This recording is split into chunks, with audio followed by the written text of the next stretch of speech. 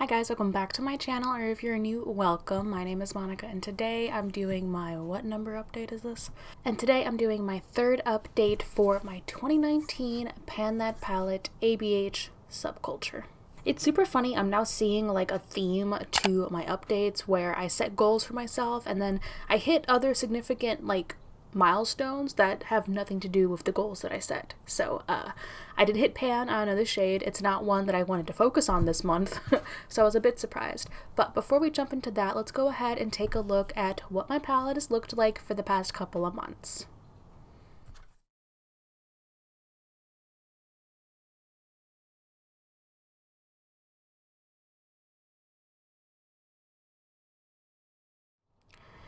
And here is my palette now. As you can see, I've expanded the pan up here in Dawn. I've also expanded the pan in New Wave and Electric, and I've hit new pan in Edge. I was pretty surprised, but also not surprised to hit pan in Edge. I haven't been reaching for this palette as month. I obviously cannot speak this morning. I have not been reaching for this palette as much over the past month because I have been testing out a few other palettes and really going through my collection. So I think I've only really reached for this a handful of times, but when I do, I'm going for one of two looks. Either I am doing Dawn with Destiny and Electric all over my lid, or I'm doing Edge, New Wave, and Electric all over my lid.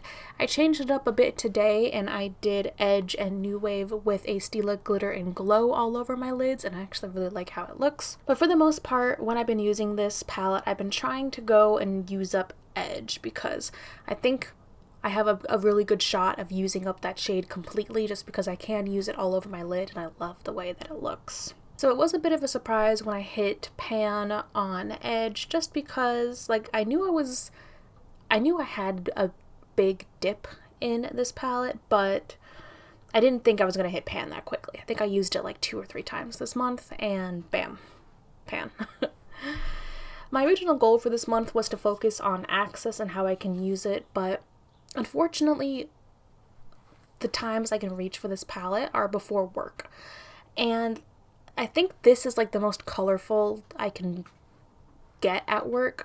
I wore this look. I'll take off the lipstick. Whenever you see me filming in the morning with a colorful lipstick, odds are I'm wearing this for the video, and then when it's done, I take it off, put a neutral lipstick on, and then I go to work. So I can't really wear something that deep or colorful to work. Like, unfortunately, I feel like this, I mean, I can probably get away with All Star with a light hand, but like Untamed, Mercury, Access, and Rowdy, those aren't really shades I can wear to work. So I feel like that's where I'm struggling a bit because I can't dip into them when I have the opportunity to. I really need to carve out some more time at night to do some just makeup playtime and experiment with those shades, and I haven't been making time for that. So I really do need to start making more weekend playtime, nighttime playtime, when I can experiment with these darker shades. So as I've been focusing on access for so long, I think I need to make my next goal something different because it hasn't really been helping. I really want to focus on Destiny and Adorn, these 2 shades. I have a nice size dip in Destiny. I don't think I can hit pan on it in the next month, but you never know, I might be able to get a couple of really nice looks out of it, and it is a shade I can wear to work if I use a light hand or just use it to deepen out my outer V. And Adorn, while it is kind of a deeper shade, I can get away with this on my lid or in my outer V for a work type of look. So those are the 2 shades I really want to focus on. I would love to hit pan on one of them. Don't think that's realistic because I don't really have a huge dip in Adorn.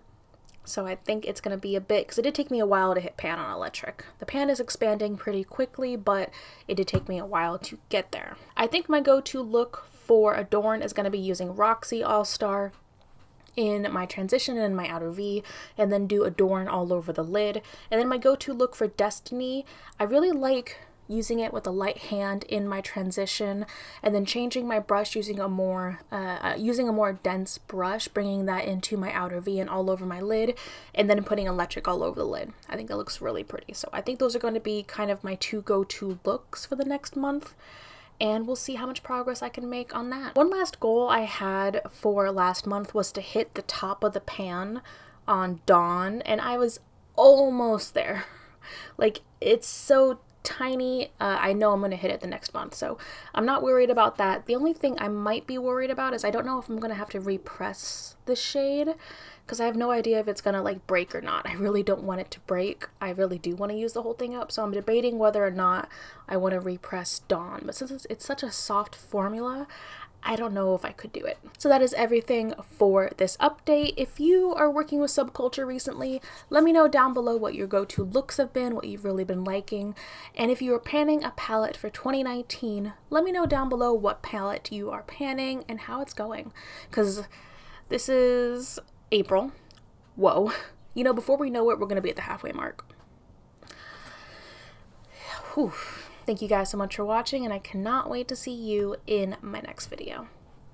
Bye.